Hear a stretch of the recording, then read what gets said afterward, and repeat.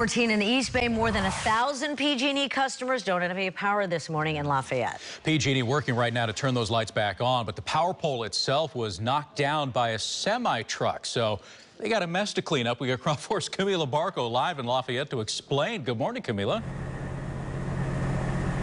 Good morning, Daria, James. So yeah, if you take a look over here, you can see that PG&E workers have closed off Moraga Road in Lafayette. They are currently on site and working to repair those power lines. As James said, PG&E says that a semi-truck was driving on Moraga Road here on this road.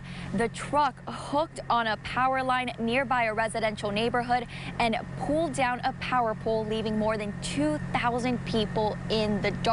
It happened just before 9 last night, and workers have been here since working to restore power. Take a look at this outage map. You can see the homes that are impacted. The latest numbers show that more than 1,000 people in this area are waking up without power. However, PG&E expects for the lights to be back on by 3 this afternoon. The company also says that no other cars were involved in the accident. But just a heads up, if you're driving in the Lafayette area, Moraga Road between Sky High Drive to Old Jonas Hill Road is closed off in both directions. However, workers plan to reopen these roads between 6 to 7 this morning.